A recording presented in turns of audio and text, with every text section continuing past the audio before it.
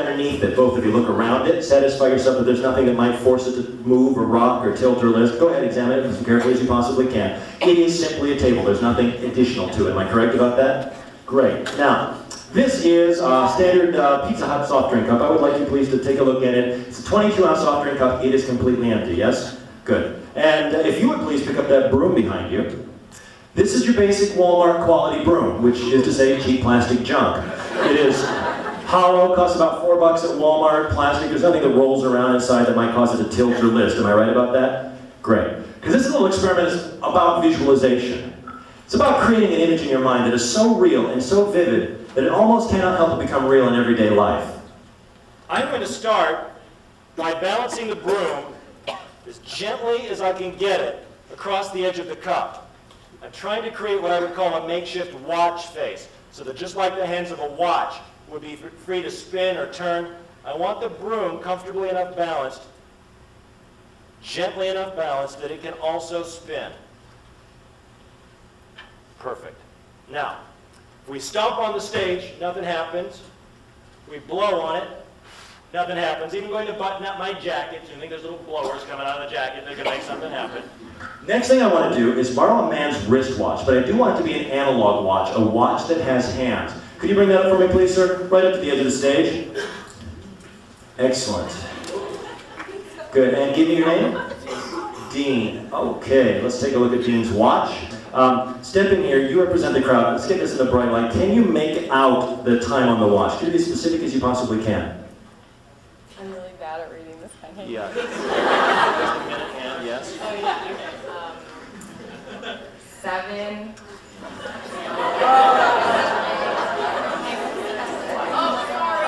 Yeah, she's pointing to the second hand right there. 9:36. Okay. Perhaps we should bring it over to this side. Can you verify it's about 9:36? It is. Okay. I want you to be dead sure. 9:36, right? Yeah, it's just shiny. Okay. Are you right hand or left hand? Hold out your left hand, palm upward for me, please. Please make a fist around the watch. Put your other hand on top. You're going to stand there and you're going to watch me from this side. You will make sure I do not bump against the broom, that I do not blow against the broom. We're in really bright light, so if there were anything connected between me and the broom, you would know it. You're going to watch from your side.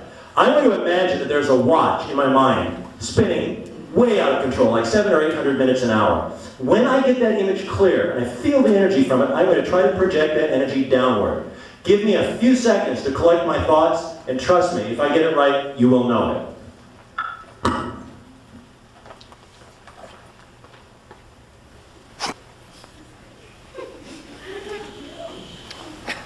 Okay, let's give this a shot.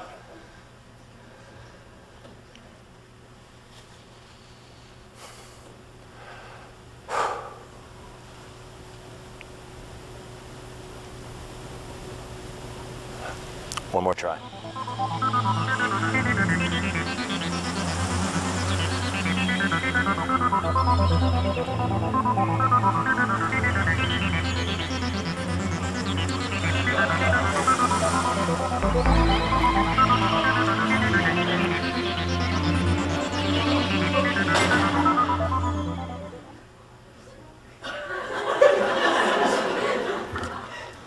Pretty weird, huh? Now you guys are up here with me, and you know a few things. I didn't touch it. I didn't go anywhere near it. You've been watching from your side, nothing connected between me. Everything I've been focusing on consciously, you've been focusing on unconsciously. My imaginary watch moved back in time. Your watch had been set at what time? 9:36. Please take a good close look.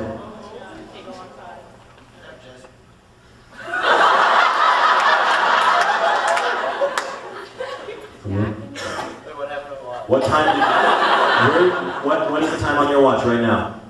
9:57. 9:57. My watch moved about 15 minutes. Your watch moved almost 20 minutes. Dangle it from my fingertip. I don't want to touch it any more than I have to. Just dangle it from my pinky. I want to bring it over to you so you can verify the time on the watch. Is it about 9:57? It is. Absolutely. Sir, the time on your watch.